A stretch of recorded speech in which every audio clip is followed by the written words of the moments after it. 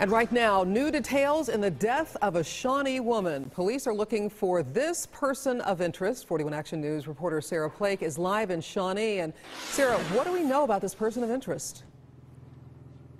Well, Cynthia, police are just telling me that they have no new leads on this. They, of course, get so many phone calls a day, but they don't have that one that will lead them to the man that they are looking for. Let's take a look at that again. His name is Greg Wright. He is the person of interest in 44-year-old Monica Lee's death.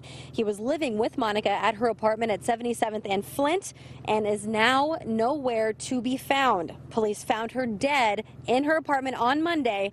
Her car is missing too. Now, it's important to note that this doesn't mean he's a suspect. Police just want to talk to him. We think he was just a roommate to her, and maybe they were friends in the past and he came back to stay for a short time. But if we could just talk to him, we could maybe answer that question.